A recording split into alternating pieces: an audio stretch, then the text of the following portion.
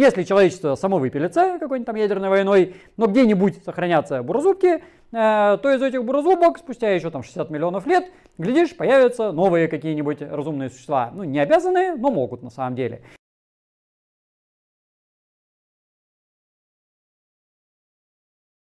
Для палеонтологов на самом деле этот вопрос не такой простой. Потому как, ежели мы смотрим на сейчас, то мы видим, что да, как бы мы все-таки не моржи, не львы и не ежи. Но как только мы углубляемся в какую-то древность, то различия могут стираться.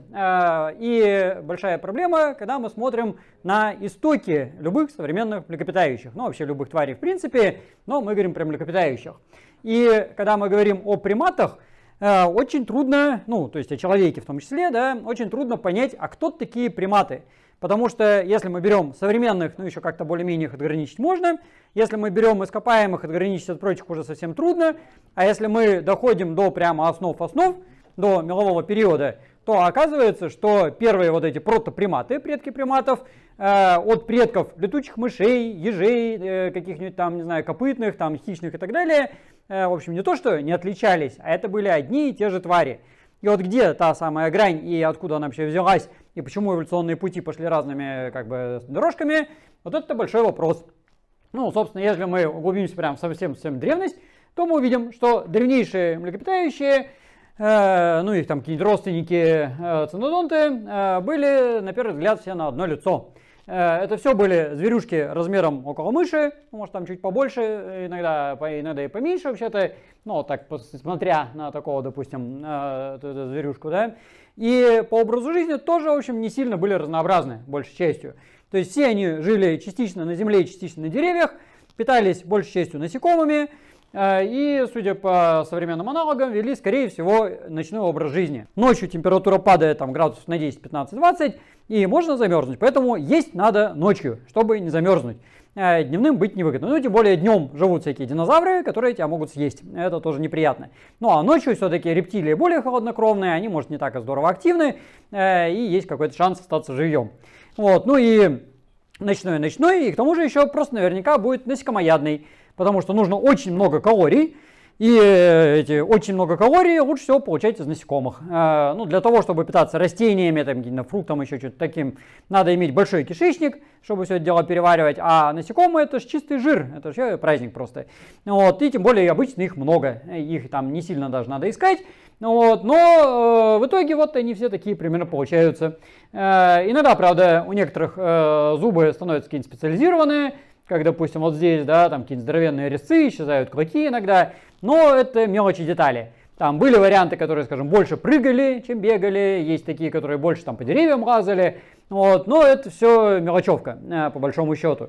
И вот на этом уровне мы от ежей не отличаемся, честно говоря, вообще, потому что эти предки, ну какая-нибудь там Эомайя, Юромайя, вот это из таких, да, это просто один и тот же зверь. В последующем разные потомки этих меловых млекопитающих пошли немножечко все-таки разными дорожками. Ну и, собственно, одна из этих дорожек, которая привела к нам, это приматы. Ну и тут, собственно, встает вопрос, как мы вообще понимаем, что они приматы?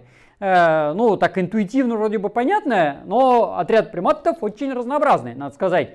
В него входят там, пара сотен видов. По количеству видов приматы, они на третьем месте среди вообще всех млекопитающих. На первом грызуны, на втором летучие мыши, а на третьем месте, собственно, приматы. И вот среди этих нескольких сотен видов, только современных, еще там ископаемых в 2 раза больше, только известных, а неизвестных еще больше, очень большое разнообразие и по питанию, и по образу жизни, и по размерам, и там, по способностям передвижения, и там почему угодно еще. Вот, ну поэтому, как это неудивительно может быть, какого-то супер единого признака, задающего вот приматность, строго говоря, нет. Ну, допустим, вот если мы говорим про копытных, да, у них есть копыта. У всех копытных есть копыта. Ну и в принципе, вот мы видим копыта, наверное, он копытное. Там хищные, они так или иначе все с большими клыками, например, да, и там, ну хотя бы там в исходном варианте плотоядные. Ну, хотя тоже не обязательно, там панды какие-нибудь бамбук едят, но все равно по ней видно, что она бывшая плотоядная. Там летучая мышь, ну ее трудно с кем-то спутать, как бы сразу всем понятно, да, китообразные тоже, ну современные, по крайней мере, уже отличаются без проблем. А приматы вот не очень, но тем не менее, можно все-таки определить. Приматы это зверюшки большей частью всеядные с упором, ну, у мелких в насекомоядность, у крупных в листофруктоядность. У приматов есть очень хорошая склонность к энцефализации. Даже у самых примитивных мозги, в принципе, более-менее есть. И если мы берем какое-нибудь другое млекопитающее такого же размера тела, ну или с такой же массой тела, то у примата с таким же размером мозгов будет все-таки больше. Вот, это такой скользкий признак, конечно, понятно, тем более он в эволюции меняется постоянно, но по факту так. Приматы все имеют хватательные конечности современные, ну, собственно, на этом основании какие-нибудь там шерстокрылые, тупые все-таки отдельные отряды. А если мы берем современных, да, в общем-то, ископаемых, там, начиная от полуобезьян, и ручки и ножки хватательные. Ну, в этом смысле, парадоксальным образом, человек получается не очень приматный, потому что на ручки-то у нас хватательное более чем, а на ножки-то уже как-то не очень. Вот. Ну и другие приматы иногда тоже там это все дело так или иначе теряют, у игрунок там немножко меняется, там у потты каких-нибудь. Вот. Но, тем не менее, в базовой версии, по крайней мере, так. И такого строения кисти и стопы среди млекопитающих действительно больше ни у кого нет. Причем это примитивная версия, надо сказать. И, собственно, высокая социальность. Приматы, они все высокосоциальные, ну хотя тоже с исключениями, там какую-то руконожку, если взять, она там не очень. Вот, у приматов, как правило, очень мало детенышей, почти всегда там один рождается, ну бывает, что и два, и больше, но все-таки скорее как исключение. Они очень долго живут, и у них очень длинное детство. Вот, но это тоже такие признаки не самые хорошие, потому что там мало ли кто долго живет. Летучие мыши долго живут, слоны много живут, киты много живут. Вот, но вот получается, что определить приматов вообще как-то сложно. И какого-то, я говорю, единого универсального признака, там зубная формула, да, гуляет там со страшной силой. Там у каких-нибудь долгопятов, тех же, там руконожек, у них зубная формула вот другая, исключительная. И у каких-нибудь хищных, например, гораздо все стабильнее. Вот. Но, как я уже сказал, если мы идем в древность, то все гораздо хуже. Ну и, да, приматы еще чем замечательны, что в своей эволюции, прямо-таки с мезозоя, они были завязаны на цветковые растения. Это такая удивительная фишка приматов. Ну, не только их это касается, конечно, но тем не менее. Хотя мы не всегда были листо- и фруктоядные, значительную часть своей эволюции мы были насекомоядными, но тем не менее насекомые это тоже зависит от растений. И наша эволюция привязана к цветковым растениям во всех смыслах на самом деле. Либо мы эти фрукты едим, либо мы какой-нибудь нектар там через трубочку сосем. Вот. Либо вот если насекомоядные все-таки, то мы едим насекомых, которые питаются на этих самых растениях. И все равно к растениям привязаны. И если мы смотрим на эволюцию цветковых растений, вот они там где-то с середины мелового периода стали более-менее заметны во флоре. И ну, приматы там чуть позже проявляются эволюционно. И вот когда много растений, таких нормальных, причем таких тропических, древесных, то много приматов. Как только мало растений или они какие-то однообразные, еще хуже там трава какая-нибудь в степи, то мало приматов. Ну и сейчас на планете то же самое, то есть это и по времени так работает, и по географии так работает. Подавляющая часть приматов, а напоминаю, что это третий отряд по численности видов, но живет практически только в тропических лесах. Поэтому мы, кроме, вот, собственно, людей, приматов, обычно никого и не видим, в общем-то. Ну, то где-то там редко в зоопарке, да, а так у нас как бы действительно нет. И в таких широтах, в общем, особо и не было никогда. Ну, потому что здесь либо бедные леса, ну, какие-нибудь там березы, сосны, елки, да, там как бы приматам питаться просто банально нечем. Либо вообще лесостепь или даже степь. Ну, а если в прошлом там какая-нибудь приледниковая степь сухая, где вообще одна трава, и вот травоядными приматы не были. Ну и тут крайне показательно, что приматов трудно определить через какую-то вот обобщающую характеристику, но можно, тем не менее, найти признаки, которых у приматов не бывает никогда. Это, по-своему, тоже характеристика отсутствия чего-то. Ну, как уже вот я сейчас только что упомянул, допустим, приматы почти никогда не становились травоядными. Там, ну, тоже такие примеры есть, на самом деле. Лемуры такие были, есть. И там павианы какие-нибудь такие возникали. Но павианы, правда, вымерли. Вот, и человек в значительной степени травоядный. Ну, допустим, там на заднем плане столик, да, с печенюшками. А печенюшки — это же трава, на самом деле. Ну, немножко переделанная, переработанная, но это семена травы. Вот, и человек — это, в общем, в значительной степени травоядная обезьянка. Вот, ну, там, какой-нибудь рис, пшеница, рожь, да, это все, в общем, трава, так или иначе. Вот, но приматы никогда не были роющими подземными, ну, кроме современных, опять же, шахтеров каких-нибудь там и диггеров. Приматы никогда нормально не были водоплавающими, ну, опять же, там есть аквалангисты, это хорошо, как известно, и там мы любим нырять купаться, но это все-таки исключение, и это не образ жизни, это как бы развлечение. А вот так, чтобы нормально там плавать, нырять и превращаться в что-то такое вот прямо живущее там в воде, такого примата не было, у приматов не было никогда. То есть где-то рядом с водой, там какие-то ракушки доставать из воды, это еще иногда там бывает, даже у каких-то макак, но все равно как исключение. Вот. И приматы никогда не были большими хищниками на больших животных. То есть насекомоядные тоже хищники, конечно, долгопятые, но такими большими, по сути дела, только вот человеческая линия. Ну и немножко шимпанзе, но тоже в качестве добавления, и немножко павианы тоже в качестве добавления, хотя не на этом они живут. То есть и павианы, и шимпанзе, и люди могут прекрасно жить на чисто растительной пище, там с минимальным включением какого-то мяса, вот, а на чистом мясе даже человек не может жить. Даже эскимосы все равно там из какой-то травы что-то такое квасят, потому что без витаминов растительных мы прожить не можем. Вот, ну, самые там мега вот, мясоедческие какие-нибудь эскимосы и то не способны. Вот, ну или там неандертальцы какие-нибудь, да, даже неандертальцы все равно какую-нибудь там кашку ели. И это тоже, в принципе, характеристика. Вот. Но тоже такая лобильная, надо сказать. Ну, а если посмотреть вот, на родственников древних, собственно, вот как мы расходились. Насекомоядные, собственно, ежи в том числе. Ну, еж это уже вершина насекомоядных на самом деле, а были всякие другие там ископаемые, современные. И насекомоядные среди современных планетарных млекопитающих одни из самых примитивных, самых базовых. Ну вот еж, крот, они еще хоть специализированные, да, там с иголками, слепые, какие-нибудь роющие. Ну вот, а так как если взять землеройку, это вот самая базисная версия, которая от тех мировых предков ничем принципиально, в общем-то, не отличается.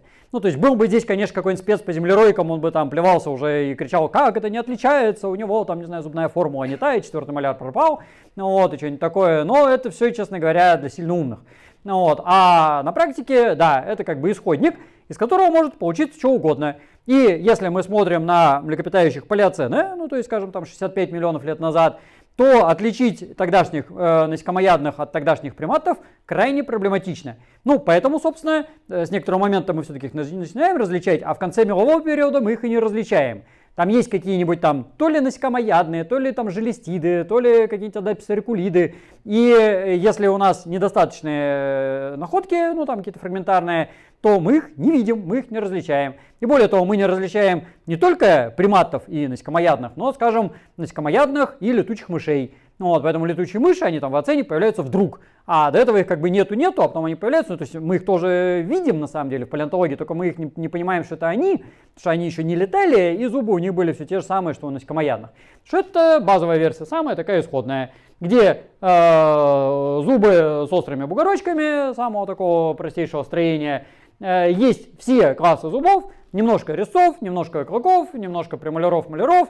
Вот, ну там у кого-то это специализируется, понятно, а у кого-то и не очень. И из этого можно сделать все, что угодно. Это хорошее состояние на самом деле.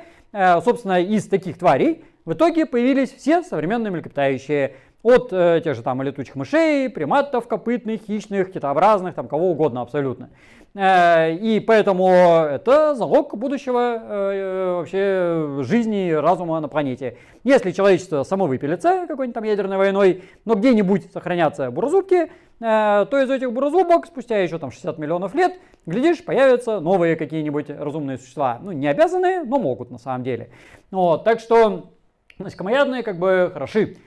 Другое дело, что ну, все как бы, эти потенциальные плюсы реализуются, когда они уже становятся кем-то другим. А когда они все еще насекомоядные, ну, у них как бы шансов стать разумными нет, потому что когда зверек небольшой, он должен все время есть, чтобы просто банально не остыть и не помереть. Это огромная проблема, например, для содержания землероек в неволе. Потому что их надо кормить каждые там, 20 минут. А если там 2 часа их не покормить, они помирают с голоду просто. Ну, в общем, они даже зимой умудряются находить насекомых в каких-то товарных количествах, вообще без понятия как и где. Ну вот, но они в спячку не впадают, потому что он не может впасть в спячку, и он такого вот размера, там весит 10 грамм. У него просто энергии не хватит в себе запасти, там ни подкожного жира, ничего, чтобы пережить зиму. Ну вот, тем не менее, каким-то образом живут. Но в таком режиме, понятно, про интеллект речь не идет. Интеллект у них там близок к нулю. Обучаемость тоже никакая, продолжительность жизни там иногда там, буквально несколько месяцев, там даже и года может не быть. Размножаться они начинают там, через там, месяца 2-3 после того, как сами родятся, и воспроизводимость там какая-то сумасшедшая, то есть такая вечная гонка, чтобы вот лишь бы не помереть. Но если все-таки они станут побольше, шансы появляются.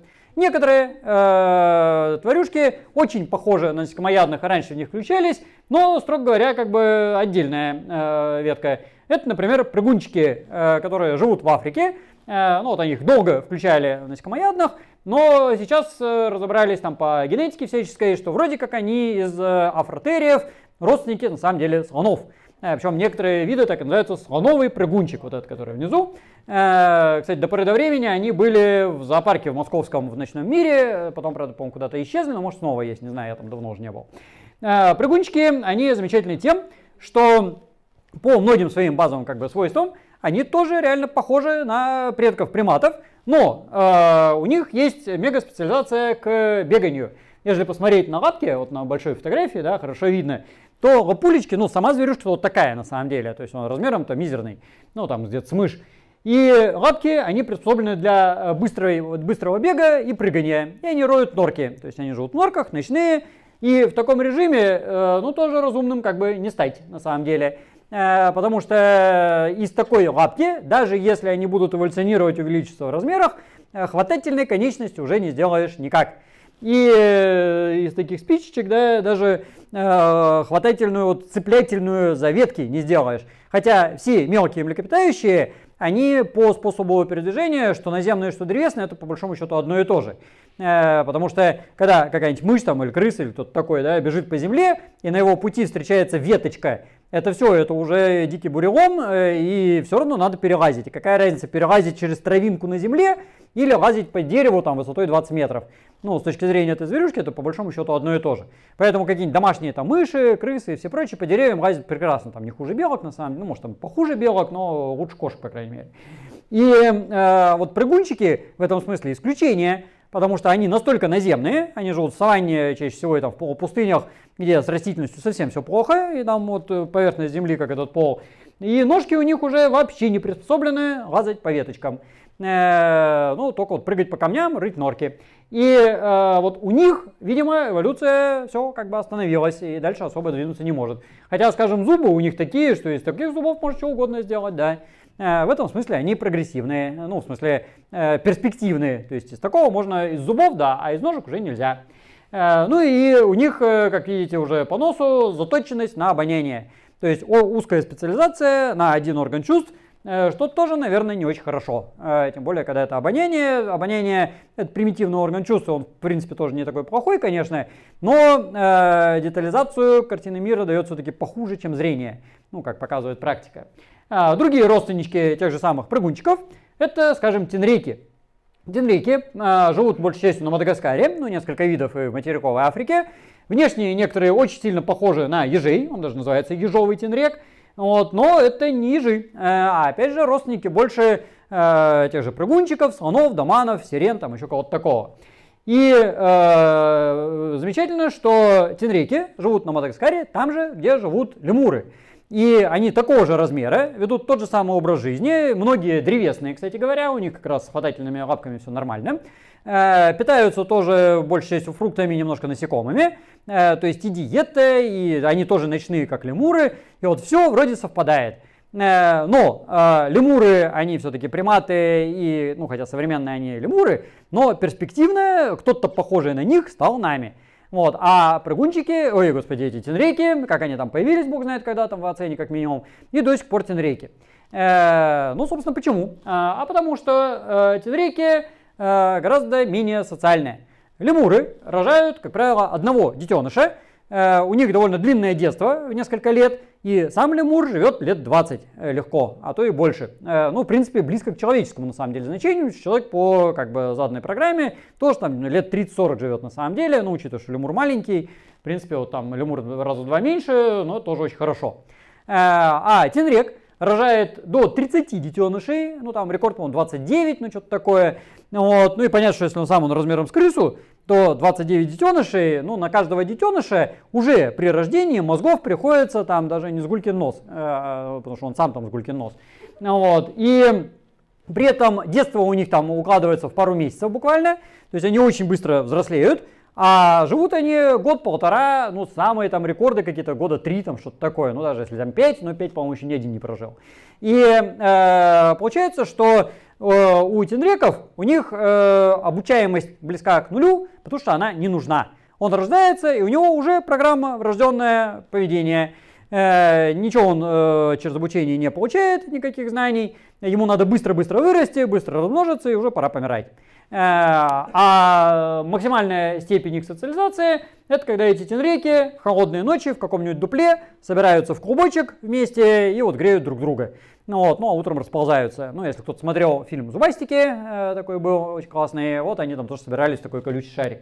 Это вот прям про тенреков. Но только они не такие злобные. А у лемуров, у них, соответственно, на момент рождения у каждого детеныша, считайте, в 30 раз больше мозга. Это уже как бы, да, в 30 раз больше. Ну, представьте, что у вас зарплата будет в 30 раз больше, да, ну, так, для сравнения. Вот. И живут они, ну, то есть у них одно детство, как вся жизнь тенрека, на всякий случай, вот, а живут еще там в 20 раз больше. И, соответственно, получается, что они многое информацию получают через обучение. Они много общаются. Детеныш там 2 года проводит с матерью, он уже там от нее нахватывается все, что только можно. И, соответственно, потенциальное количество программ поведения у него гораздо ширше. Это при том, что это все-таки лемур, то есть это полуобезьяна, это даже не обезьяна. Ну а еще там чуть-чуть, да, мы на уровне, когда обезьяны выходим, все гораздо круче становится. Вот, так что при, казалось бы, одних и тех же условиях жизни, на одном и том же острове, питаются одними и теми же растениями, в ту же самую ночь там живут, да, и те же самые там хищники, там какие-нибудь фосы на них воздействуют, вот, а эволюционная стратегия совершенно разная. Вот потому что эти много рожают маленьких детенышей, мало живут, и все, эволюционный тупик. Грызуны. Грызуны самый успешный отряд млекопитающих из современных, потому что их там что-то 1500, по-моему, видов. Появились они еще в Эоцене, вот там самые древние, допустим, ну, одна из самых древних зверюшек, этих грызунов. Вот, ну и плюс там еще масса всяких прочих есть, конечно, современных. Но грызуны — это специалисты по питанию сухими кормами. Они сделали на это ставку на питание чем-то сухим и очень малопитательным. Вообще быть растительноядным маленьким зверьком очень трудно, потому что чтобы получить много калорий из растений, нужно быть или очень большим, с большим желудком и кишечником, чтобы там долго, упорно все это дело переваривать. Ну, лучше бронтозавром каким-нибудь там 30 метров длиной. Это идеальный вариант, но, правда, они вымерли. Вот. Либо как-то очень быстро переваривать. Ну, как, допустим, птицы какие-нибудь там, те же голуби, куропатки всякие, да, там куры. Вот они там зерном питаются, тоже сухие растительные корма, но у них обмен веществ сумасшедший. Они там какие-то, у них там кислоты там в желудке страшные, и все это дело перерабатывают быстро-быстро. Вот. А грызуны сделали ставку на другое. При маленьких размерах тела и там, может, не таком мега пищеварении, живот у них там не такой уж прям большой, они сделали ставку на пережевывание. Ну, собственно, они не просто так называются грызунами, они грызут. У них здоровенные зубы, ну, просто очень иногда большие, которыми, да, можно все что угодно разгрызть. Клыки исчезают, при маляры, в общем, тоже практически. Маляры там мега специализированные получаются.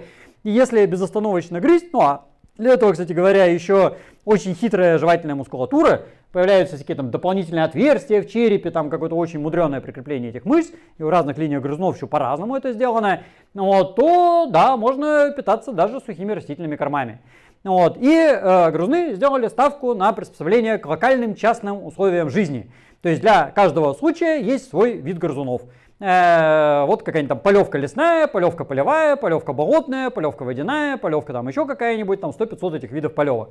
И это успех, да, дало. Ну, другое дело, что, как и предыдущие тенреки, живут они там пару лет, как правило, ну, там крыса в среднем там живет тоже там года полтора, вот, тоже куча детенышей, хотя там рекорда тенрека они там не достигают, но тоже там детеныши по 10 они рожают за раз.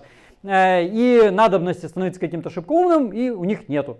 Вот было несколько попыток грызунов как бы выйти из этой сансары, из этого колеса проклятия, да, но тем не менее каждый раз тоже ерунда получалась. Но большей частью эти грызуны такие продвинутые возникали в Южной Америке, где не было больших особых хищников до поры до времени, и вот там возникали какие-нибудь гигантские эти а-ля капибары весом там до 800 килограмм, то есть это уже там с корову такую хорошую, даже больше, наверное.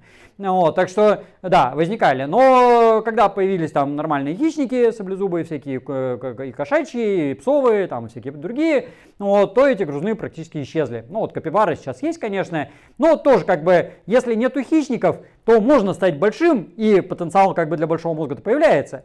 Но только если нету хищников, зачем большой мозг? Если вы живете в болоте, у вас там эта растительность навалом растет в Амазонке какой-нибудь, да, или там в Оренока, и вам не надо быть умным. Ну и будет эта тварь там 800 килограмм, ну тупая на самом деле. Ну, собственно, капибары, они, кстати, не такие прям тупые, они довольно социальные, более-менее умные. Вот, но специализация на сухих растительных кормах, она все-таки ставит ограничения, им не особо надо что-то другое.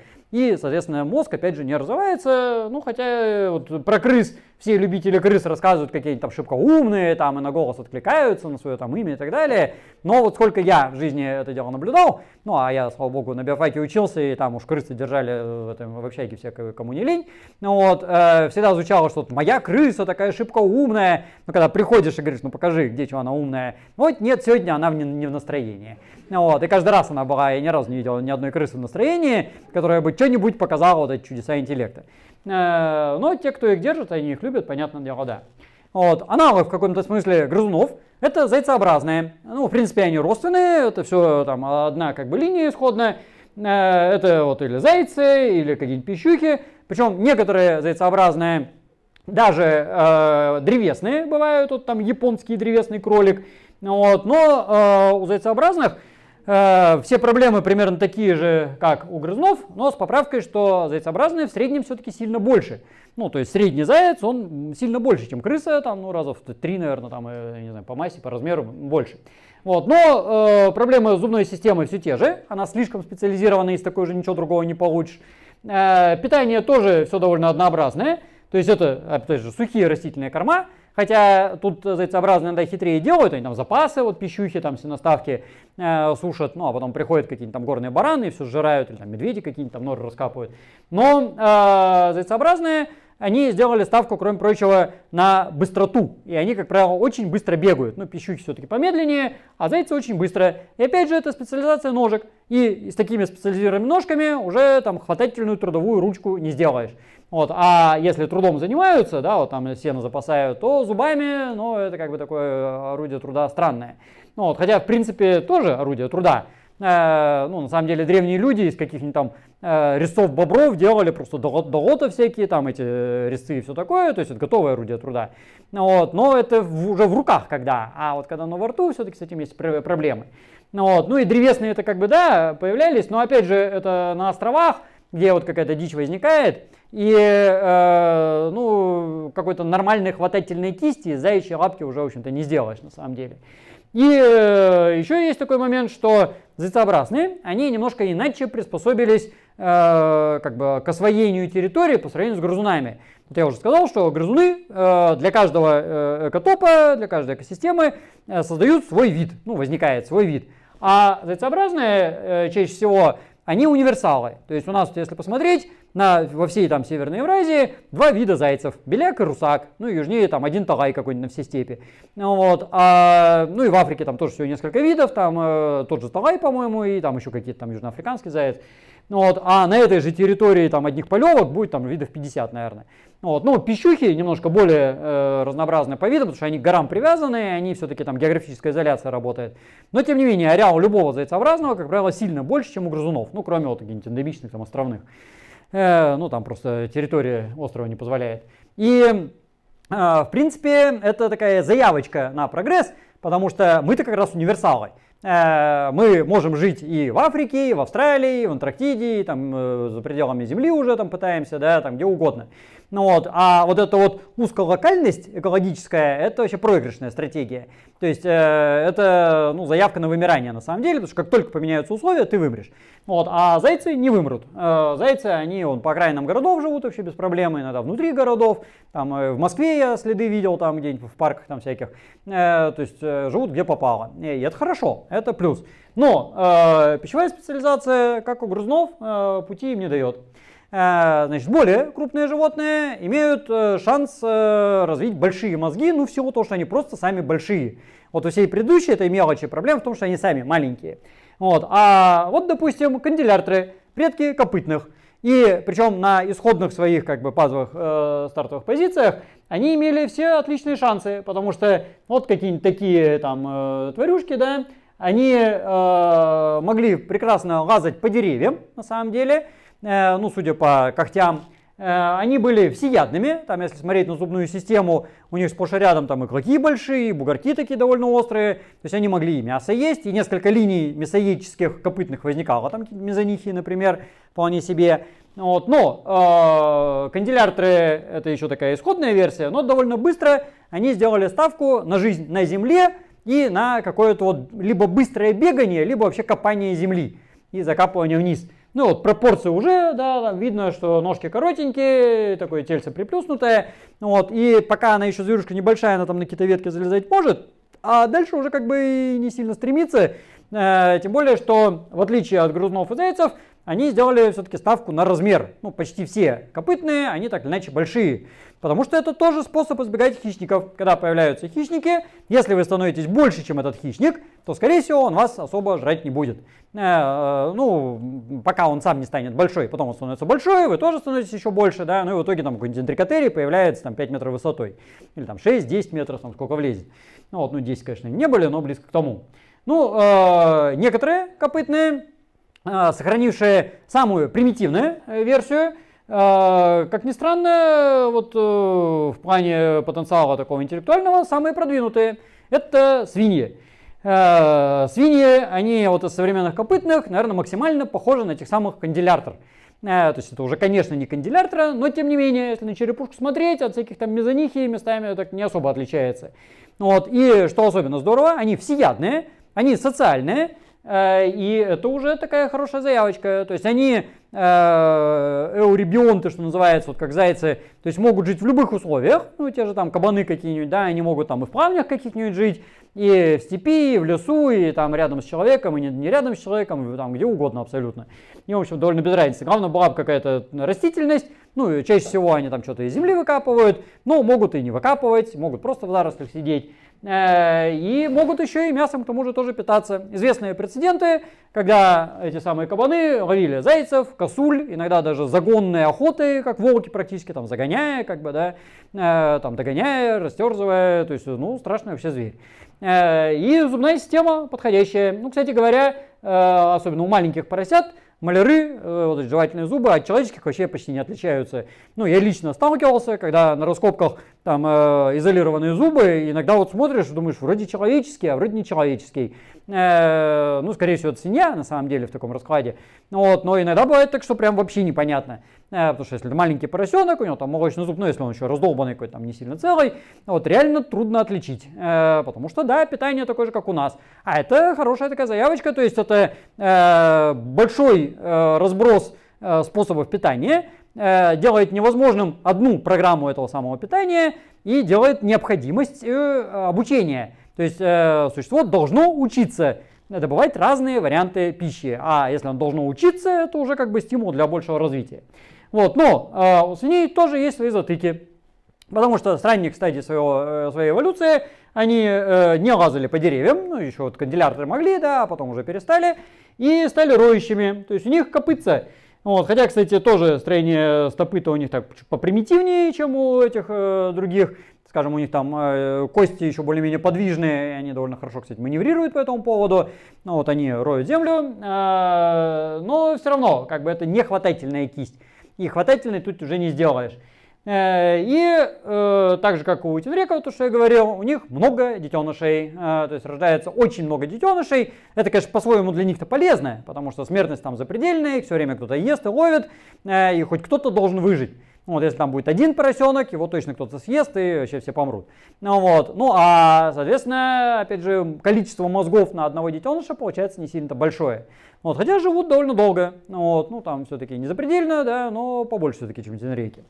Среди прочих копытных, как бы, шансов вообще особо не было, потому что прочие копытные довольно быстро сделали ставку на просто быстрое бегание какое-нибудь, или там прятание в кустах, и там главное не интеллект, а просто быстрота.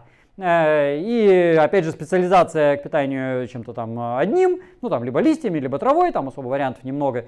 Вот, все это дело ограничивает. Вообще неплохой шанс был у южноамериканских, на самом деле, копытных. И вот здесь представлены большей частью южноамериканские копытные, ну плюс еще древесный дикобраз. Вот, а объединяет их, собственно, география, потому что Южная Америка, я ее уже упоминал, это место, где до поры до времени практически не было нормальных хищников. То есть там были, конечно, крокодилы, но они все-таки в болоте, были там гигантские птицы всякие двуногие, там фраракосы, но это все-таки птицы, опять же. И какие-нибудь сумчатые хищники, типа там тирокосмирусов и баргиенит, но сумчатые, они тормозные. И как бы справиться с сумчатым хищником вообще можно вполне себе. Поэтому в Южной Америке пошла своя бурнейшая эволюция. И возникало огромное количество всяких там макроухейни, пиратерии, там литоптерны и всякие там прочие аналоги в какой-то степени такие старосветских животных. То есть что-то похожее на слонов, что-то похожее на тапиров, на там каких-нибудь лам, на жирафов, на лошадей, там еще на кого-нибудь. Вот. Но это все как бы свои отряды. И там несколько штук этих отрядов южноамериканских. И казалось бы, при таком раскладе, вот, пожалуйста, эволюционируйте и становитесь чем-то большим. Более того, в некоторых линиях, вот, допустим, у этого стелопса, в отсутствие как раз вот хищников, пошел дестабилизирующий отбор. Когда в одном виде количество зубов может различаться там, ну, весьма существенно. Там 3 резца или 2 резца, там и клык есть, а у кого-то и нет. Там премоляров там тоже у кого-то 2, у кого-то 3, у кого-то 4. Вот это все в одном виде. Там разброс там сумасшедший. И это по-своему хорошо. Это дает такой задел, как бы, да, из чего вот что-то может появиться. Но отсутствие хищников привело к тому, что у них, опять же, не было никакого стимула развиваться. Никто их как бы не подпинывал и не подгонял. Поэтому они по сравнению с копытными других частей мира были все более тормознутыми, все более такие коротконогие какие-то, коренастенькие. И когда две Америки соединились между собой, и северные прибежали саблезубые тигры, собаки, там и всякие медведи, ну и, кстати, еноты еще тоже там гигантские были, и все эти копытные исчезли. Вот, ну, кроме там макроухений, там каких-то таксодонов, которые даже до человека вполне дожили, уже там человеки их доели, уже там в Голоцене даже. Ну, вот. Но сейчас вся копытная фауна Южной Америки, ну она, кстати, не такая прям богатая, там сколько-то оленей, это североамериканские на самом деле звери. Вот. И какие-нибудь ламы, альпаки, да, верблюды тоже на самом деле североамериканские, только в Северной Америке они исчезли, а в Южной сохранились. И тапиры, кстати говоря, тоже из Северной Америки пришли, тоже тапиров-то исходно не было там в Южной Америке. Так что, короче, вся фауна, в общем, заместилась. Ну, потому что вот не повезло им жить в слишком хороших условиях. А на деревьях в Южной Америке до появления приматов никого шибко бодрого и не было. Ну, собственно, про это вот, древесный дикобраз. Потому что, опять же, если нету древесных хищников, а их там практически не было, ну, кроме гарпий каких-нибудь там этих орлов хищных. Ну, вот, но орел все-таки орел, ему там где-то крылья надо размахивать, да, от него спрятаться там в каких-то ветках можно всегда. И получается, что древесных активных тварей практически не существовало. Ну там опоссумы, ну это вообще сумчатые, как бы из них трудно что-то приличное сделать. И вот эти самые древесные дикобразы, ну он еще и колючий, как бы, да, и вообще ему все пофигу. То есть это одно из самых наглых животных и Южной, и Северной Америки, потому что они и в Южной есть, и в Северной там аналогичные. Ну, вот, и даже в каких-то мифах индейцев они представляют вот какие-то вечные пофигисты, ну, вот, которым вообще ничего не надо, потому что их никто не трогает, потому что ну, он колючий, как бы, и все, ему хорошо.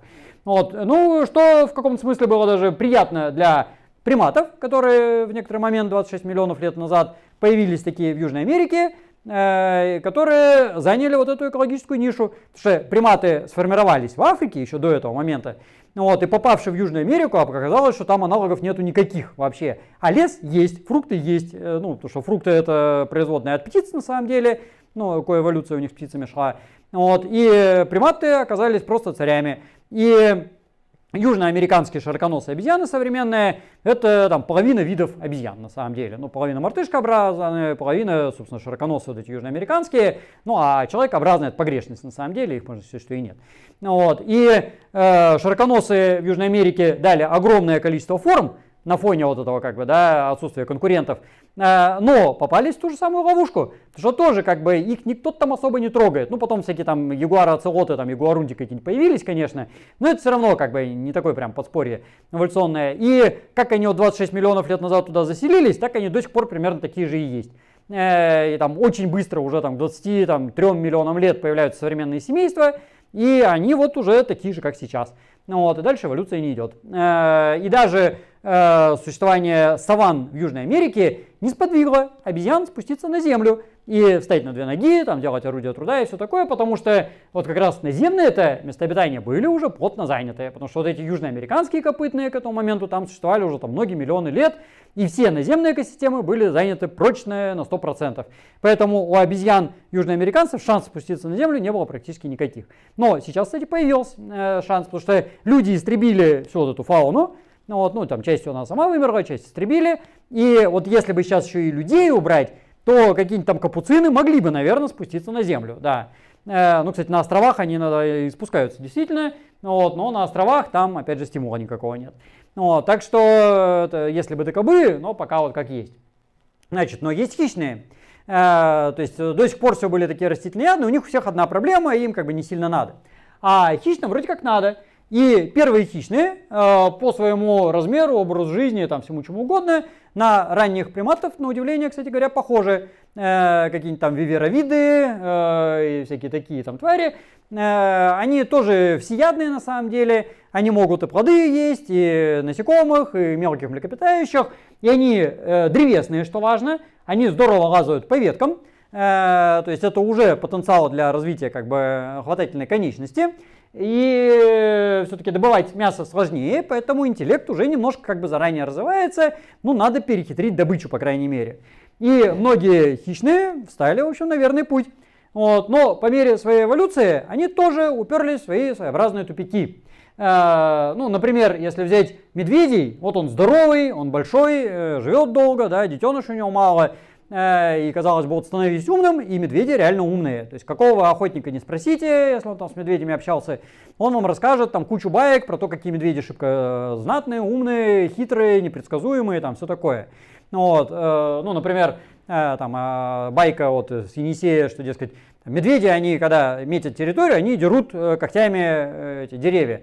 Один медведь нашел какой-то там чурбан, подвинул к дереву, встал на него уже вот на такую высоту и на 4-метровой высоте ободрал это дерево, а потом чурбан выкинул. И когда другие медведи приходили, они смотрели, где эти подеры, как бы, и думают, ё-моё, как бы, нафиг, пойду я отсюда.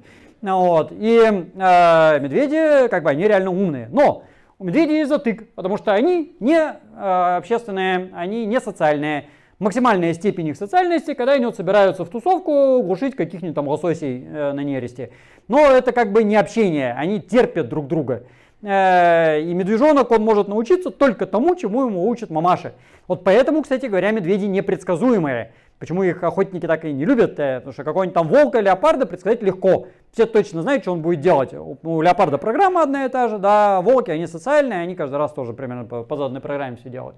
Даже хотя и учатся. А медведь, каждый живет свою индивидуальную жизнь. И что у него, как там эта жизнь сложилась, кто его знает, как бы, да, поэтому чему он там научился, как он себя поведет, вообще непонятно. Программа у него тоже, конечно, есть, но они такие очень подвижные. Но это такой, как бы, вот бирюковый такой ум, как бы, про себя. То есть они такие мега-эгоисты практически. И стать каким-то шибко разумным не получается. Значит, еноты, одни из моих фаворитов в плане, кто может стать разумным, прекрасны тем, что они и древесные, и шибко умные, и кисти у них ловкие, они там могут много чего делать этими кистями. Но у них есть проблема. Они 20 с лишним миллионов лет назад появились, когда, кстати, вот первые человекообразные примерно тогда же. Но уже тогда это были роды, похожие на современные или даже такие же, как современные. И за эти 20 миллионов лет они не изменились вообще. Может быть, потому что древесными они стали уже в довольно крупном состоянии, и они древесные через цепляние когтями. То есть они никогда не были маленькими древесными, потому что приматы, маленькие древесные, были прыгучие. И мы прыгали, и у нас ножки для прыгания, а ручки для хватания, для вот торможения на ветках. И получилась хватательная кисть. А они не прыгали никогда, они только лазали. Поэтому длинные когти, которые не дают все-таки противопоставляться большому пальцу, и надобности такой нету, потому что уже зверь большой, ему хвататься не надо, ему может цепляться вполне нормально. И у них заточенность на обоняние. Носуха, она и называется носуха, как бы неспроста. Если очень хорошее обоняние, это здорово для его образа жизни, но для, опять же, зрения это как бы минус. Как правило, они еще и ночные все. Там не все, но в большинстве своем. Вот, так что, опять же, если убрать людей, то еноты какие-нибудь имеют шансы, но как-то так. Тем более, что еноты — это исходная версия зверюшки североамериканские, а сейчас большей частью как раз южноамериканские. То есть они довольно рано попали в Южную Америку и, собственно, там эволюционировали опять же в отсутствии каких-то конкурентов. Вот те же самые сложности, что я говорил там для широконосых обезьян, про енотов это все то же самое. И широконосые не эволюционировали дальше, и еноты там же в тех же лесах по той же причине. Ну и есть еще, наконец, псовые, они же собачьи, которые и социальные, и детенышей у них там не так уж много. Ну, там обычно все-таки там не запредельно. И как бы они всеядные, в отличие от там много кого, там какие-нибудь кошки, например, да, они там сильно специализированные там в мясе. Вот, а эти жрут все подряд. Вот, и потенциально они настолько умные, что даже орудия труда могут использовать. Вот, но у них лапки, потому что с ранних стадий своей эволюции они стали жить на земле и копать норы. И, ну, кошки, они хоть как-то лазают, да, с енотами, а эти-то вообще не лазают. И все, как бы, зубами они еще что-то могут там переносить с места на место, но это как бы так. Поэтому могли бы, наверное, стать, но орудийная деятельность для них практически закрыта. Вот, а, видимо, это все-таки важно. Ну, есть там избитая фраза, да, что труд создал из обезьяны человека, ну, вот, а труда у этих нет, и, соответственно, из собаки ничего нового не возникает. Вот, ну, может быть, это как-то может быть преодолено, но вот не преодолевается. Но при этом из всех прочих млекопитающих псовые, они, наверное, самые вообще мегаинтеллектуальные, ну, кроме вот приматов, собственно, к человеку максимально подходят. Ну, собственно, неспроста. Собака, друг человека, и все так собачек любят. Ну, и там, да, если не любят, то, по крайней мере, остерегаются, потому что шибко умные. Вот. Ну, лучше даже не собачки, потому что собачки на фоне волков-то тупые, на самом деле. Вот. А вот волки дикие, это вот мегаинтеллектуалы, действительно, потому что им надо. Собаке-то как раз не надо, у нее есть хозяин, который с мозгами, ну, обычно. Вот. Но, кроме всех вот этих помянутых, в процессе эволюции было еще масса всякого другого зверья. То есть тут у меня все линии были более-менее современные, которые, ну, на выход на современность. А в свое время возникали и другие. Ну, вот, например, какие-нибудь телодонты, тинеодонты и там всякие прочие донты, которые жили в палеоцене где-нибудь там в начале эоцена. В свое время очень быстро эволюционировали. И из какой-нибудь вот такой зверюшки, которая вот тут я сантиметрики оставил, да, размером там с крысу условно, ну там может чуть побольше, за несколько миллионов лет достигали вот каких-нибудь таких там размеров, ну с медведя фактически, здоровенных тварей. И вот эти вот существа, эти тинеодонты, телодонты и прочие, в палеоцене и эоцене были самыми большими млекопитающими. То есть они очень быстро эволюционировали, но поскольку они очень быстро стали самыми большими, им не надо было быть опять же умными, потому что к этому моменту хищники были маленькие, там с крысу размером, и у них не было никакой опасности. Ну и так, если сбоку смотреть, то вроде и ничего, череп, да, а если сверху смотреть, то вот мозговая коробка-то, она узенькая совсем, и мозгов-то там с гулькин нос на самом деле. И здоровые скуловые дуги, огромнейшие челюсти, вот они там, да, эволюционировали еще там с приличного состояния. То есть, в принципе, у древних приматов там пропорции такие же на самом деле. Ну, вот, но челюсти растут, а мозги не растут. И получается вот какой-нибудь такой пситокотерий с гигантскими челюстями, с огромными зубищами, на лапах огромные кривые когти, которыми можно здорово, конечно, там раскурочивать всякие клубни, там выковыривать корневища и все это там с хрумканьем жрать. Ну, вот, но ему не надо быть умным. Ну, вот, и к середине эоцена они все вымерли, собственно, потому что либо появляются все-таки крупные хищники к этому моменту, которые начинают их безнаказанно есть, потому что они еще и тормозные, естественно, они там на таких лапках далеко не убегут. Ну, вот, либо очень крутые конкуренты, ну, в виде тех же самых копытных, ну, там, по крайней мере, канделяртруш. Ну и плюс специализация всегда вредила. Допустим, очень-очень много раз в процессе эволюции возникала такая специализированная универсальность. И здесь вот такая каша из самых разных зверей, и сумчатых, и каких-нибудь там вообще многобугорчатых, которые там с юрского периода существовали, вот это тоже. И некоторые, кстати, плезиодаписовые, которые даже приматы, туда же попадались. Когда зубная система становится как бы универсальной, но через специализацию. Когда передние зубы долотообразные для разгрызания чего-то или отгрызания, премоляры получаются такие плоские высокие гребни для разрезания чего-то, а маляры тоже плоские, но широкие давилки для раздавливания еды. И таким зубным аппаратом можно делать все. Можно и отгрызать, и разрезать, и пережевывать. Вообще красота. И возникало это, как я уже сказал, много раз подряд независимо. Вот многобугорчатые это вообще там на уровне там, утконоса практически, да, находятся. Сумчатые вот они и сейчас такие даже до сих пор есть. И там еще много-много кто такой возникал. И с одной стороны это здорово, но, допустим, многобугорчатые, они были тоже там и древесные, лазающие, и все. И существовали с середины юрского периода до конца Эоцена. То есть там с 200 миллионов лет назад до примерно там, 40 миллионов лет назад. Ну, то есть это очень большой промежуток времени. Это, наверное, самый долгоиграющий отряд вообще из всех млекопитающих получается. И за счет вот этой классной зубной системы. Вот, но она настолько хорошая, такая зубная система, что дальше эволюционировать уже не надо. И вот многобугорчатые уже там к концу юрского периода что-то подобное имели, а дальше там миллион видов, ну там не миллион, но там сотни точно есть. Там сотни видов, но как грызуны приспособлены к каким-то конкретным вот нюансам. Вот. А дальше не надо меняться, все прекрасно. Они всех конкурентов задавили, и все хорошо. Но в Эоцене появляются грызуны и, собственно, приматы, ну плюс там еще какие-нибудь шерстокрылы. И многобугорчатые уже все-таки проигрывают, потому что, видимо, еще системное размножение у них было там не очень здорово. Ну, мы там точно не знаем, как они размножались, но вряд ли здорово, потому что если они возникли в середине юрского периода, что-то там примитивное должно быть. Вот. Ну и сумчатые из той же серии.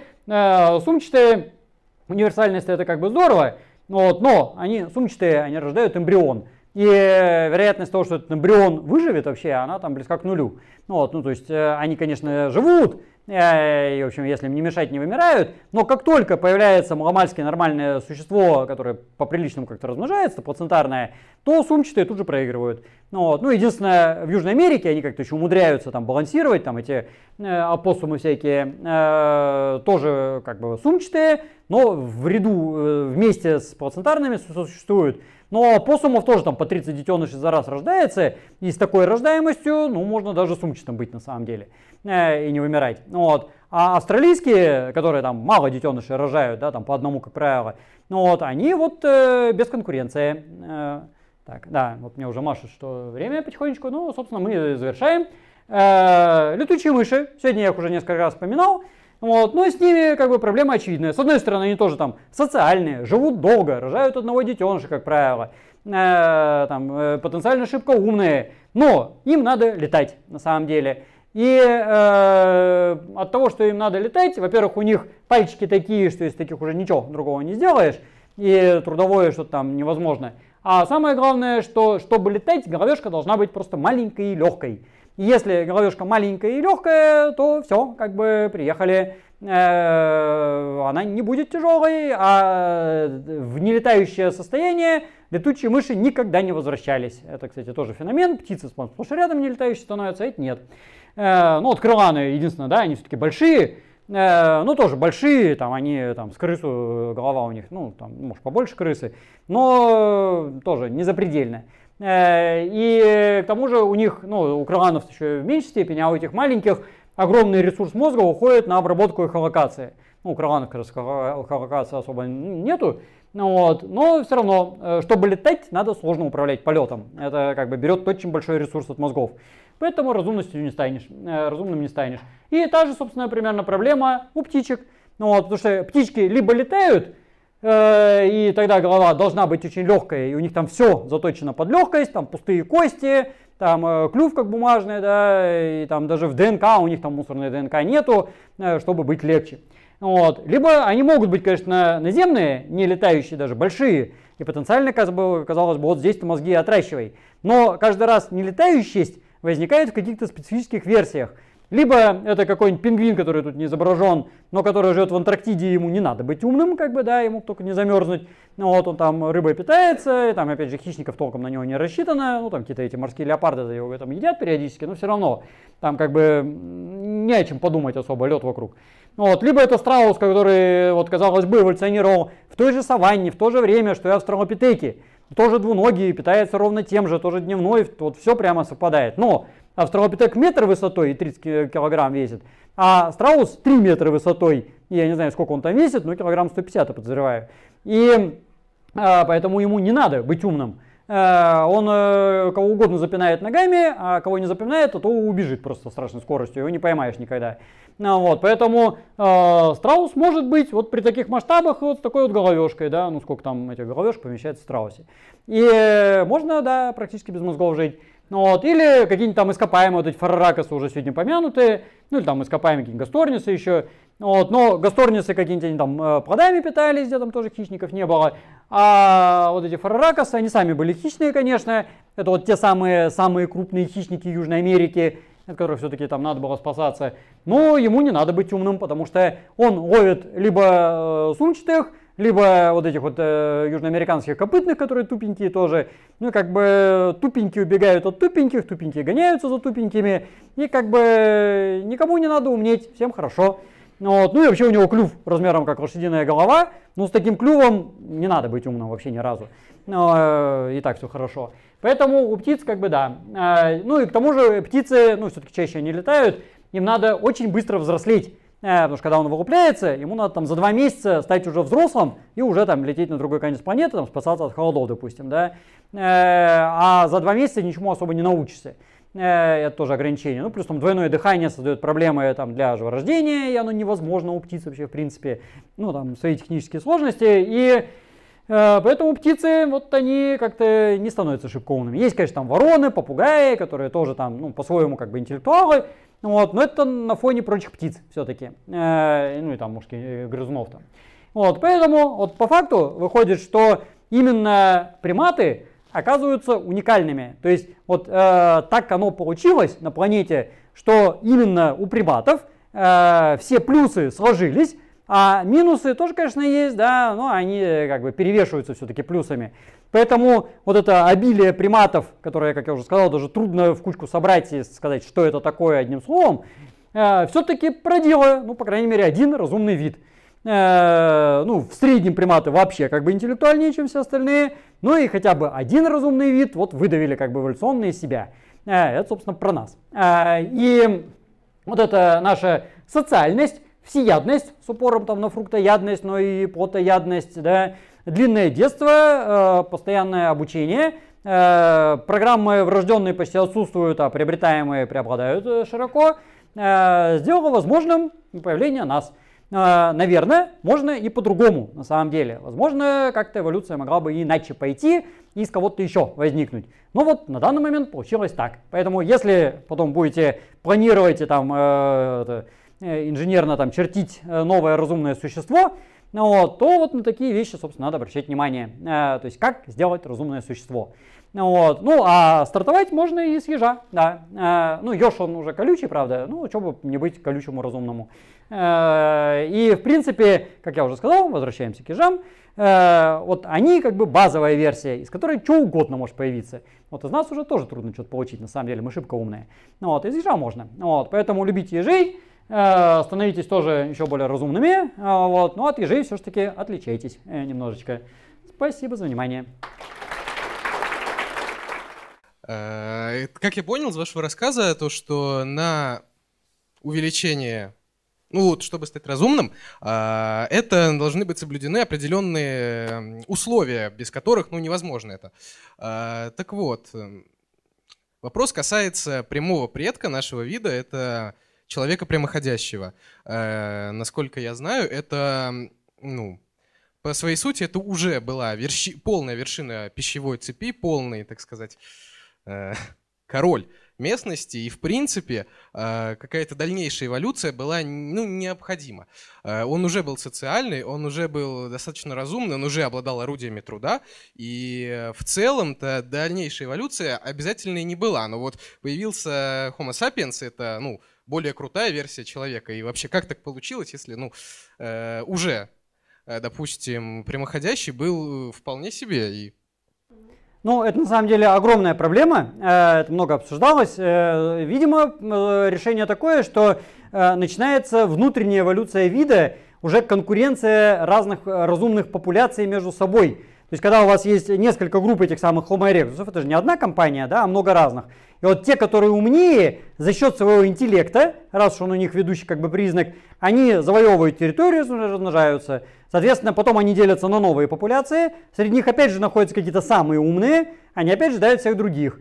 Вот, и получается, ну, то, что называется там экономика велосипеда, да, то есть нельзя остановиться, если остановишься, то упадешь. Надо становиться все время умнее, умнее и умнее.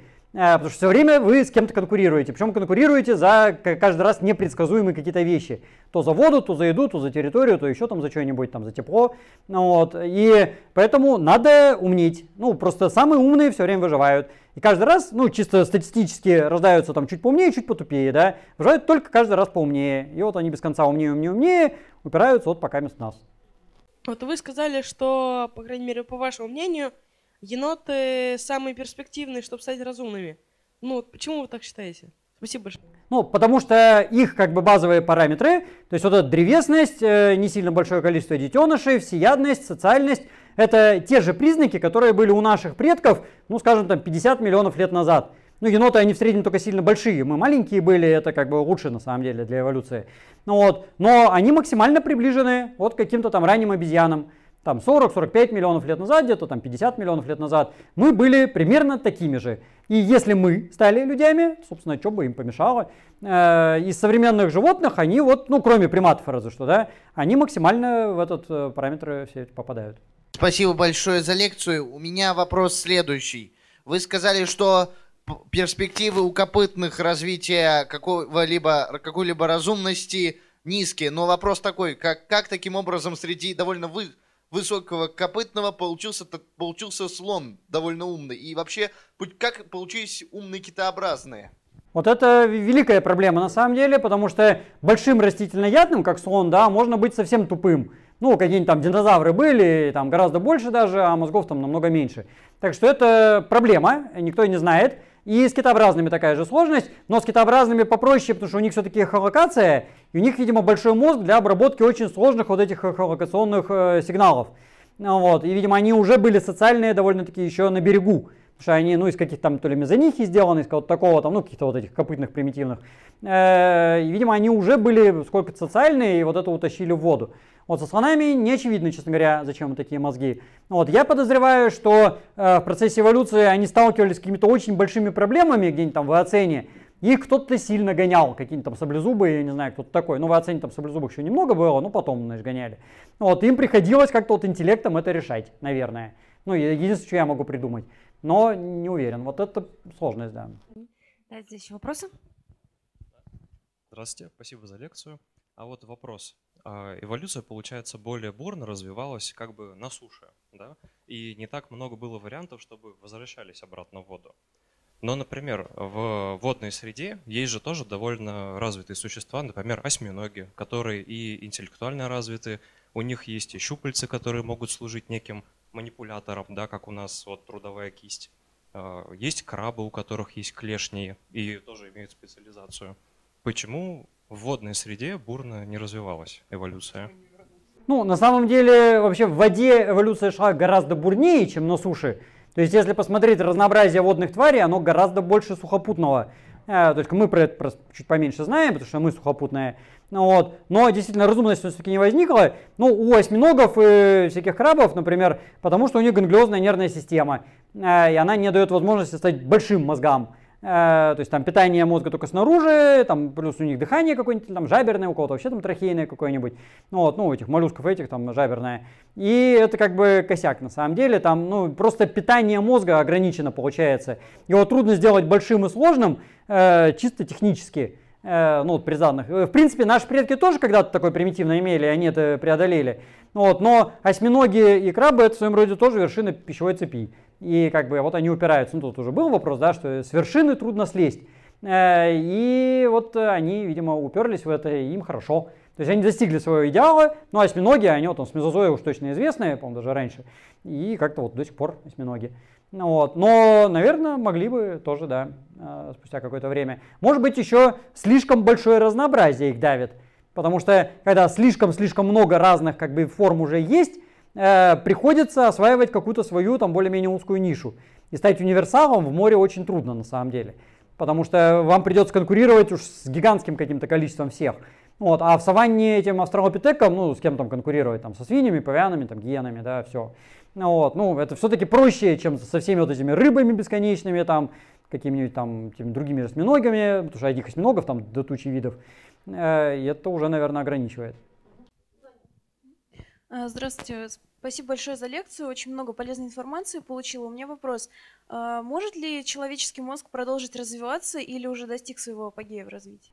Потенциально может, почему бы и нет. Ну, коли уж мы довели до такого состояния, наверное, можно и больше. Ну, у тех же слонов, китов мозгов чисто по массе-то больше все-таки. Только для этого нужен какой-то эволюционный стимул. Должно быть давление отбора в эту сторону. То есть до сих пор наши предки умнели, потому что выгодно было быть умным. Ну, вот как я про пятикантропов отвечал, да. То есть если вы самый умный пятикантроп, вы выживете. Если вы тупой пятикантроп, вы помрете. А сейчас у нас нету такого давления отбора. Ну, то есть у нас сейчас умные люди не оставляют больше потомства, и оно не лучше выживает по сравнению с тупыми людьми. Потому что жизнь просто слишком хороша. То есть даже будучи вот просто дундуком, вас кто-то накормит, там, ну, вот вы сколько вырастили за свою жизнь продуктов питания, например, ну, вот, или сделали орудие труда, или там сделали одежды, ну, так, чтобы выйти в чисто поле, да, там, надербанить там льна какого-нибудь, сделать из палок там ткацкий станок и там выткать себе там, не знаю, что-нибудь. Вот сколько вы такого сделали? И ничего, живете же. Вот у вас очки на носу, и у меня тоже, да, то есть там пластмасса, железо, стекло какой-то хитроумной формы. Вообще, как кто это сделал? Ну, сделали, и вот глазки плохие, нормально живем. Вот, и с мозгами то же самое, там мозги какие-то кривенькие, ну ничего, там все равно в школе троечку поставят, как бы, да, там на работу какую-нибудь там доустроитесь, вот, ну с голоду не помрете, кто-то вас вылечит, и как бы можно быть умным, можно быть неумным, это уже не имеет значения. А эволюция — это выживание каких-то вариантов, да, а тут выживают все подряд, как бы такие-сякие, вот, и поэтому у нас сейчас нету давления отбора в сторону поумнения, нету задач, которые бы надо было решать. Нет, ну это Станислав Владимирович не про себя говорил, что ты у нас очень... Да, я не про вас лично, я вообще как бы в принципе. Спасибо за лекцию, очень полезная. Какой затык не позволяет человеку эволюционироваться? Ну, почему дальше мы не можем эволюционировать? Нет, мы эволюционируем. Почему? Мы не можем не эволюционировать на самом деле. Потому что ну, эволюция — это изменение частот генов в следующем поколении по сравнению с предыдущим поколением. И ну, поскольку родители не похожи на детей, да, или там дети на родителей, это уже эволюция. Вот. Но вопрос в какую сторону? То есть вот только что я про интеллект говорил, да, у нас нету давления в сторону поумнения. Вот раньше было, а теперь нету. Вот. Ну также у нас, допустим, нету давления отбора в скорости передвижения. То есть можно быть быстроногим, может быть тормозным, может быть кривоногим, можно вообще там не уметь ходить. А все равно как бы человек ну, не помрет и размножаться может вполне себе, да. Вот. И можно там плоскостопие иметь, там что угодно, а может быть там супербегуном. Но это не дает преимуществ каких-то. Вот, и там можно со сколиозом каким-нибудь быть, да, там, ну, а можно с идеальным позвоночником. И у нас вот сейчас идет дестабилизирующий отбор, выживают все подряд вообще. И кривые, и косые, и слепые, и умные, и там прекрасные, и там какие угодно. Вот. И для эволюции это, в общем-то, хорошо, это как раз такое мега-движение эволюции, но другое дело, что при усилении жесткости условий большинство, конечно, помрет.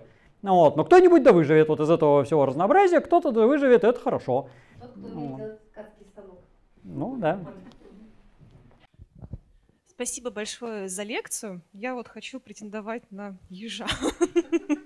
Я работаю стоматологом. Мне очень интересно, как скоро в теории эволюция оставит человечество без зубов, а меня без работы, соответственно. Ну да, то есть на самом деле наша зубная формула, она не меняется уже ну, где-то 40 миллионов лет точно. Вот третий маляр у нас все исчезает, да, все никак не исчезнет. И в принципе зубы у нас, ну по крайней мере 26 миллионов лет даже в деталях не менялись. То есть вот как появился там узор дриопитека там у каких-то проконсулов еще, и вот с тех пор, в принципе, ну, зубная формула еще до этого перестала меняться, а строение зубов вот с этого момента, ну, в принципе, тормознулось. Потому что, ну, мы питаемся примерно тем же, там, плюс-минус, только размеры уменьшаются. Ну, особенно, когда мы стали огонь использовать, да, размеры уменьшились. Ну и поскольку базовое как бы поведение, ну, пищевое у нас все тоже плюс-минус, да, ну, так что там кулинария появилась, то и зубная система все та же. Вот. И каких-то там сильных перспектив я пока не вижу. То есть вообще зубная система, она у нас стабильная.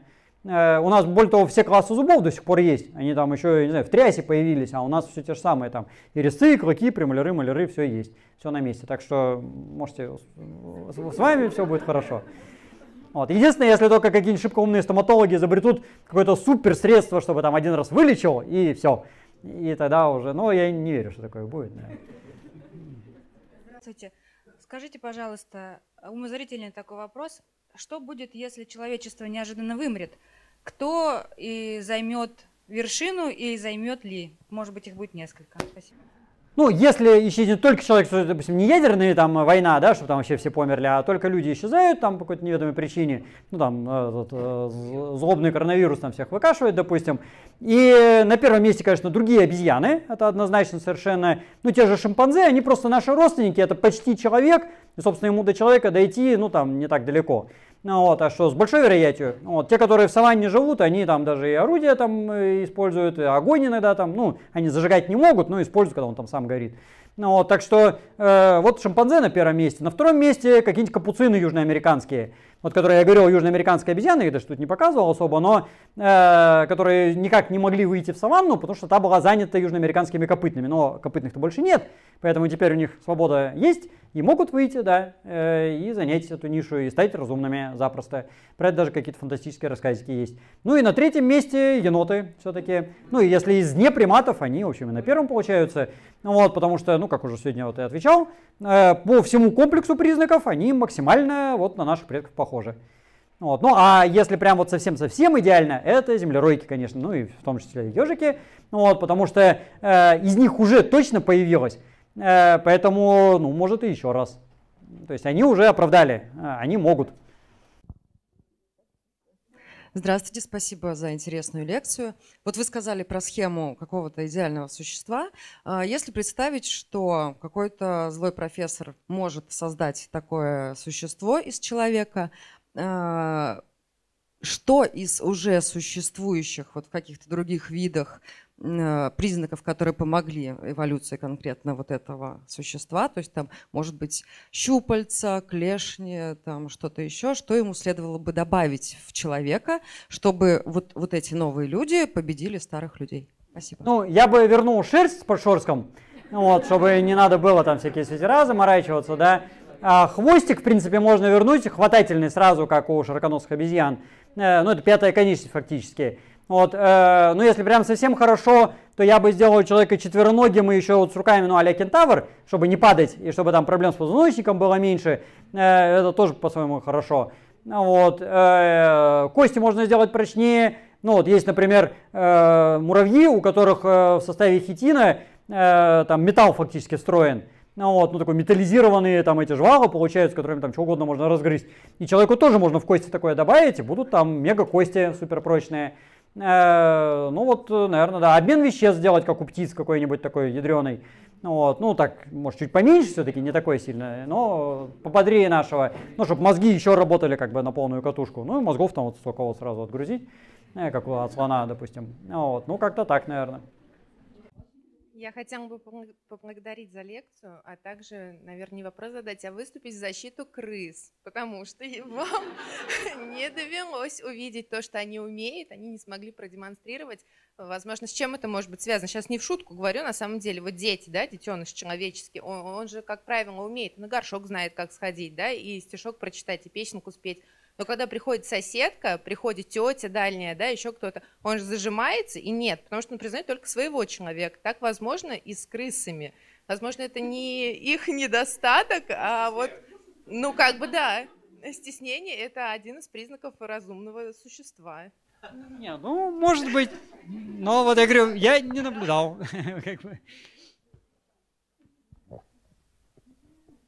Здравствуйте. Вопрос. Смотрели ли вы «Аватар. Путь воды»? Нет, я только обзоры вот. видел. Теперь вопрос. Я знаю, что у вас есть видео по первому «Аватару» и про флору и фауну этой планеты.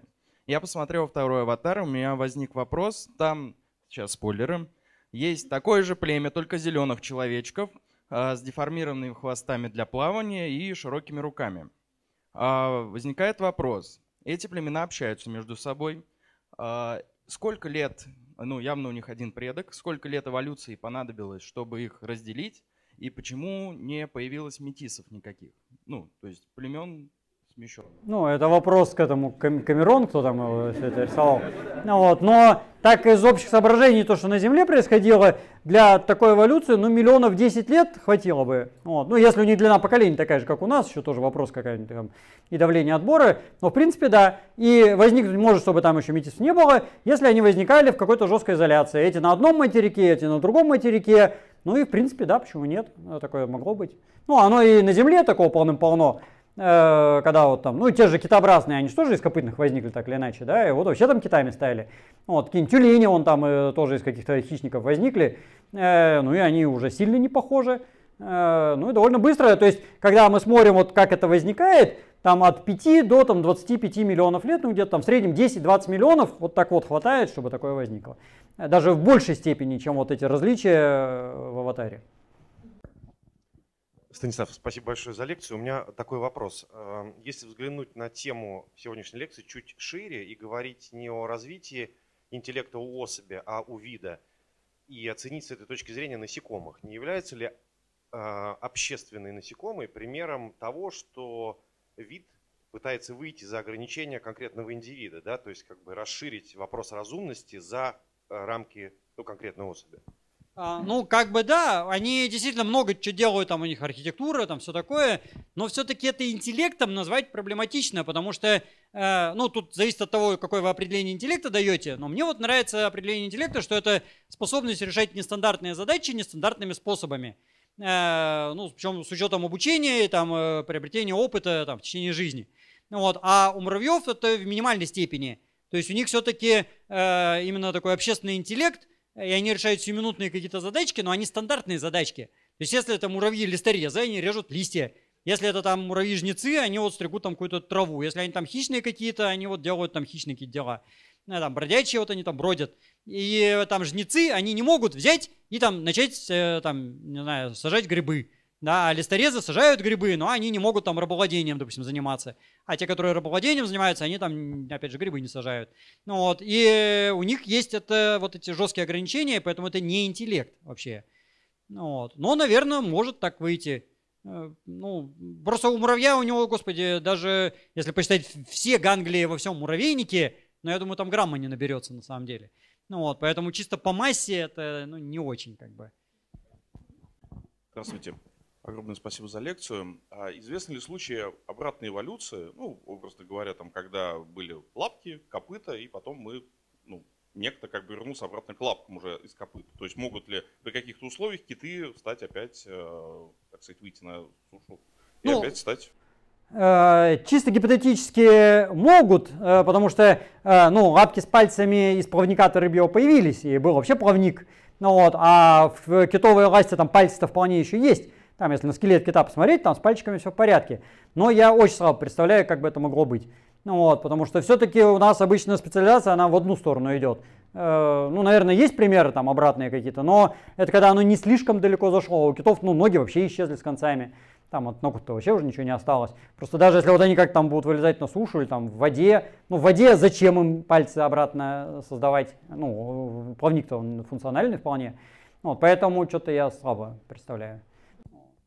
Спасибо большое за лекцию. Вопрос такой. Вот феномен долгого детства, как он вообще возник? Ведь это дорогая, по сути, штука, дорогое развлечение, долго воспитывать детей и большие затраты. Ну, я не про людей, я вообще про всех сейчас говорю.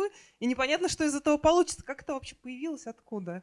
На самом деле это действительно такая редкостная довольно штука. Но это суммарно называется К-стратегия, когда вот мало детей, долго растут и там особо не помирают. Но у наших предков, видимо, это возникло в условиях практически полного отсутствия хищников. То есть, когда вымерли динозавры и приматы вот начали эволюционировать бурно, там, Пургаториус какой-нибудь, 66 миллионов лет назад, то древесных хищников не было вообще, птицы почти все вымерли, там осталось какой-то мизер, и они не были хищные, а хищные появились еще там через 10 миллионов лет. Вот. Наземные какие-то там крокодилы, они ни о чем, потому что эти на деревьях, эти в болоте. И вот это позволило развить К-стратегию размножения. То есть, если вы маленькие живете на дереве, вас вообще никто не ест, то можно рожать одного детеныша и нянчиться с ним там сколько влезет. Ну, вот, он никуда не денется, с ним ничего не произойдет. Ну, собственно, вот, видимо, так получилось. И это тоже в своем роде такая эволюционная как бы случайность, что вот так вот совпало. Потому что до этого момента наши предки тоже там миллионы лет существовали, и у них такого не было. И именно вот момент исчезновения динозавров вот этот толчок как бы дал.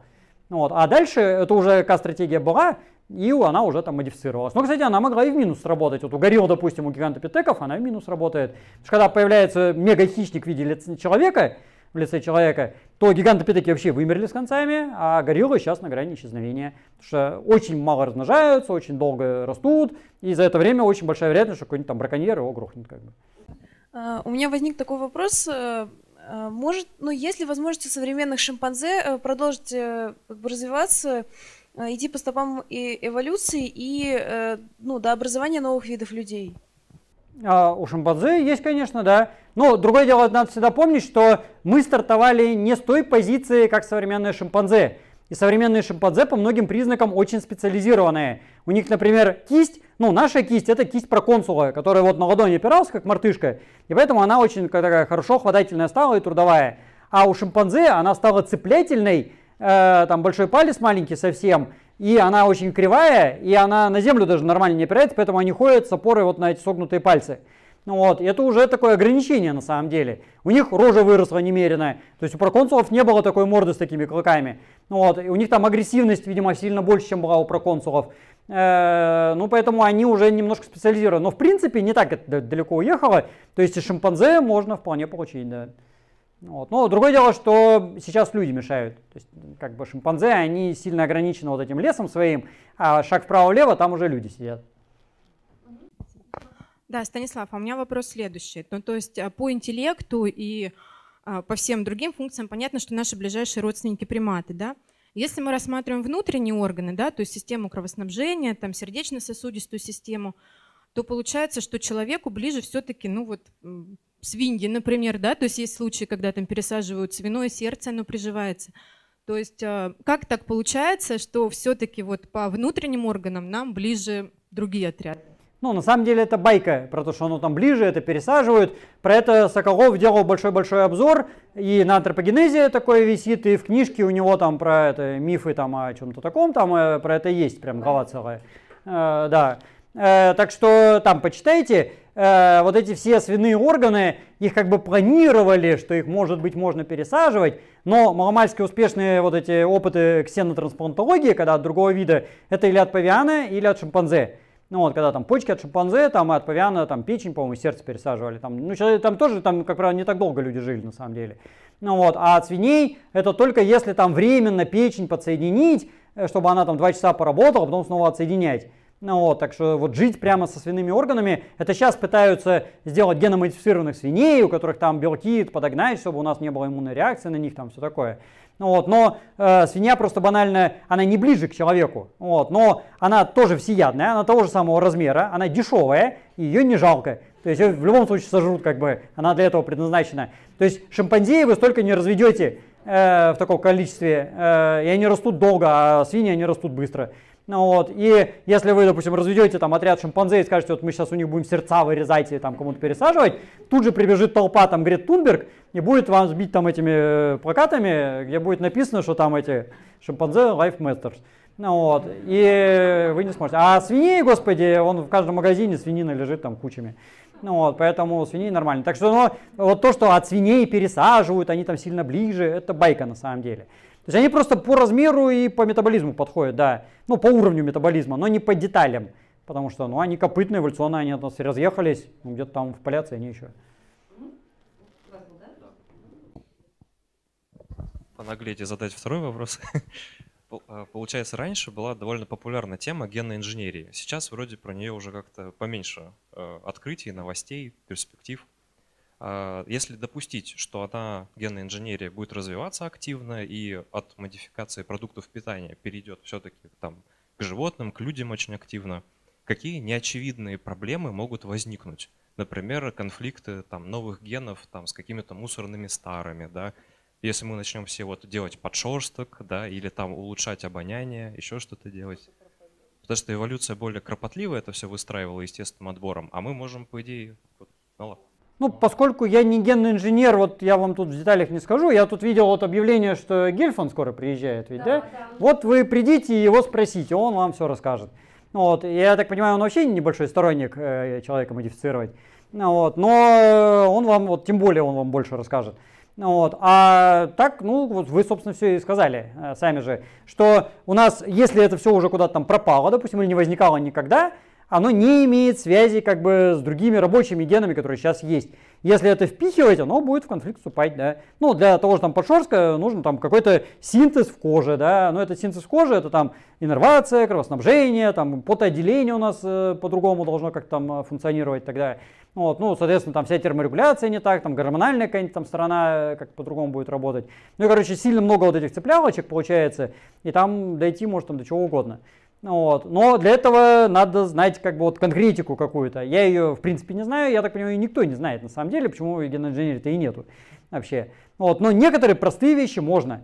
Вот. Тем более те, которые у нас уже были. То есть понятно, что там вырастить крылья человеку, это будет совсем сложно, потому что ну, не было никогда крыльев, да. А там тот же подшерсток, ну он был, собственно, что бы его и не реанимировать. Ну, вот. Ну и у обезьян он есть, те же вибрисы, даже у шимпанзе вибрисы есть. Ну вот, что бы у человека не сделать. Спасибо.